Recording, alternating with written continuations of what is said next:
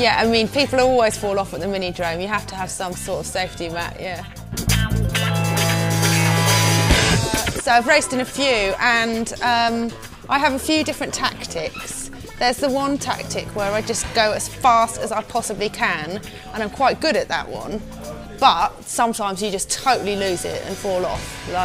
So the other tactic is just take it slow and steady, don't fall off, but hope that you go fast enough. That one doesn't work so well, so I think I'm going to go for the really all-out, go-for-it tactic this time.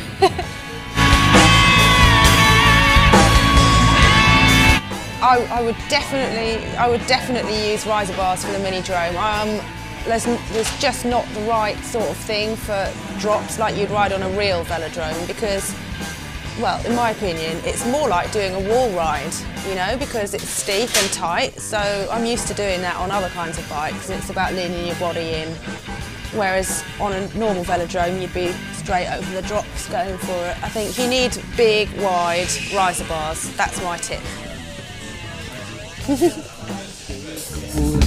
You're under arrest. I've entered a few mini-dromes in the past and they're super good fun. I'm really excited about the Met mini-drome event in April in L'Île-Jourdain. Don't you think you're hip, busting all your moves?